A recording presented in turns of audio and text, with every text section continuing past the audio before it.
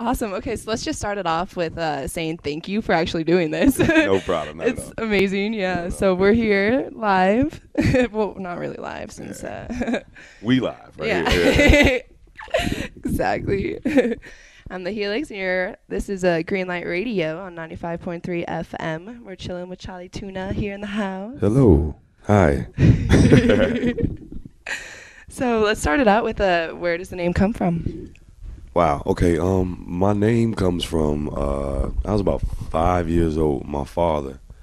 I'm a junior, like from my great grandfather, my grandfather, my father, and me. Right. So my father's nickname when he was young was Pee Wee because he was so skinny, and he didn't want to call me Little Pee Wee. I was like 5, 6 years old. He was watching TV one. I just remember him watching the Starkist commercial and going, "Oh, that's funny. I'm gonna start calling you Chali Tuna." All right, I just remember that little. So years pass of him calling me Tuna for years, in front of friends, and I'm thinking it's just like a family name, you know. Like your mom might call you some silly name. You're like, "Mom, don't call me that in front of my friends," kind of. You know what I mean? It was kind of like that. Yeah. So I guess when I started when I decided to try to rap and stuff like that, I kind of wanted a moniker that was memorable, so to speak. But I ran through a bunch of different names and stuff like that, and I was in Los Angeles, and my father came to visit, and he called me Tuna in front of a bunch of my friends, and they started laughing like, "Ah," and I was like, "Damn, that might be it, man." So I just said, forget it, I'm gonna just embrace my family name in there. It has been. That's some good history. It's weird, but it's cool, you know what I mean? So It's a little bit of you, keep it in there. That's awesome. yeah, it's true. Great. So how did you first get started in hip hop? Okay, wow. Okay, my first experience in hip hop was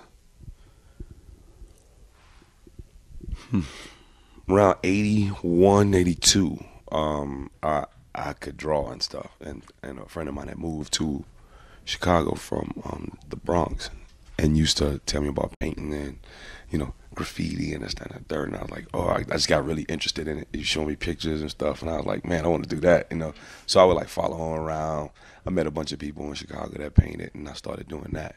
But that was kind of before I knew what hip hop was, so to speak. You know what I mean? Like it being defined as hip hop. I just knew we was painting and stuff, and there was some cool, like music coming out of New York. You know what I mean? Whether it was like the Rapper's Delight or like Grandmaster Flash and things like that. It was just this new movement coming through, and I lived in Chicago where like house music just ran everything. So it was like, if you weren't into that to the fullest, then you was kind of outcasted. So I felt like all of the rap that was coming out, what I'm saying, eventually breakdancing and DJ and all of these things that define themselves as hip hop, I immediately took to it because I was kind of like anti what was going on at the house. But now since I got older, I enjoy a lot of house music too, just by digging back in my past going, I did like that song though, you know what I mean? So, but yeah, so I got it, like I said, I think it's about 81, 82 was my first real like shake the can, spray paint on a train kind of thing. We used to bomb freight trains in Chicago, but shh, don't tell nobody. Secret. We won't tell anybody, don't worry. Not the police, at least. Yeah. So do you have anything new in the works, maybe with Oso Motley or anything with J5? Or? Well, with Oso, we are gonna try. I did a run with them earlier this year, about 3-4 months. It was 3 months, and it was fun as hell. It was just cool to be reunited with them brothers again after like 8-9 years of not playing with them. So that was crazy.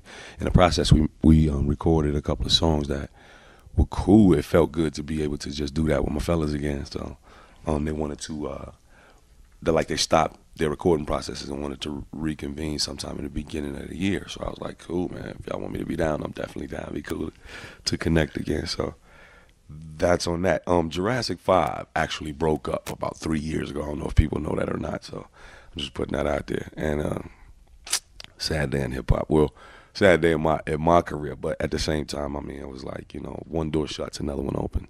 And hopefully a window as well. So. Yeah. Maybe it's one of those sliding doors, God willing. Or screen even. It's been fun so far, though. I mean, Yeah. So, yeah, and, just the Fish Out of Water project is really me trying to go as hard as possible. That's why I got this code right now. Going hard. Going hard. Yeah. For sure. Go big or go home. Exactly. Yeah, because I was going to say, the last time, I know you were at Red Rocks like a few years ago. Yeah. Yeah, with you were there with Sound Tribe, were you? Yeah, Sector 9. Yeah, I was with J5. Yeah, that was crazy. Yeah. And that was my first time actually seeing Sound Tribe. Crazy. Like, that was crazy. It's amazing. The drummer. Dude, that dude is amazing. I know. Anyway. Yeah, so Red Rocks is amazing. I love that place for real. Yeah. Do you see any other artists coming up that are providing something you might consider as quality or beneficial to the society? Yeah, man, it's a lot of people out there that are coming up right now. On the Rock the Bells tour alone, it was a couple of people that I got hip to that I didn't know anything about. Like this dude named what's the brother named Mickey Fax. He's pretty dope. I was like tripping on him. He's promoting. I don't know if he has a project out or not, but he just up there just like he'll rap. He's a new rap dude who got raps, you know what I'm saying? And he's very entertaining to watch. It was just simplistic. It was him and a DJ. But he was entertaining to watch. He had like a cooler charisma to him, and his rhymes was funny as hell. He's dope, right? So I thought that dude was dope. I don't know. Like I said, I look at the different goods and a lot of stuff. Like, okay, people might say like Helter Skelter is like some crazy, gangster rap group or what have you, but them dudes can rap. So I'm like, I kind of gravitate to some of their stuff just because they inspire me to like, get creative with the writing and stuff like that. But yeah. And it's a lot of people that I'm probably not naming. I like Black Milk. I like Brother Blue in Los Angeles. Big up to Pac Division and all those cats. I mean, it's a lot of different people that are coming out right now that I'm just happy to say I had a hand or a part of the history that brought about a lot of stuff. It feels good. Awesome. So that kind of goes into this next question about how do you feel and what do you think the differences are between studio albums and live shows? And which do you prefer? Well, I'll tell you this. There's a difference between a studio artist and a performer. If you're both, you won the game. A lot of people are good in the studio but not good on stage. A lot of people's studio work gets them so much fame and notoriety that they spend less time focusing on actually getting up there and entertaining for people. And they feel that their music should speak for them. And that, me playing a gang of hits right back to back will be, it'll suffice enough for people. Say, oh, he rocked it or she rocked it. When in actuality, sometimes it's just like, I could have just bought the CD and listened to that. I didn't have to come watch you, you know what I mean?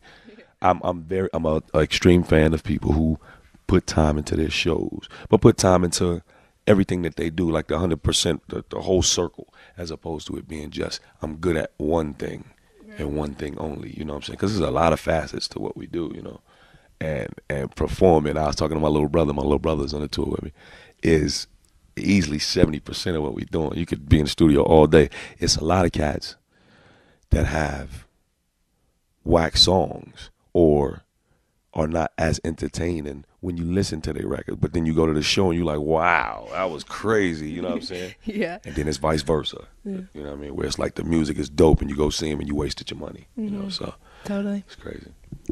Yeah, and I think there's like at those shows that, the artist is actually, influencing the audience in a way, like there's a connection and there's this energy that's being like passed between them that's just amazing that you just almost can't get from like a studio album, Yeah, it's totally true. It's totally true. I mean, some albums are soundtracks to people's lives though, You're like, yo, when I was in high school or when I was in college, I was listening to that album. Totally. So they connect to that artist like that. Yeah. And a lot of the times that artist can do no wrong in their eyes, So, I mean, that instance is different. So. Yeah, it's so great how we can just like flip-flop around. Yeah, right. That's true. Yeah, it's awesome.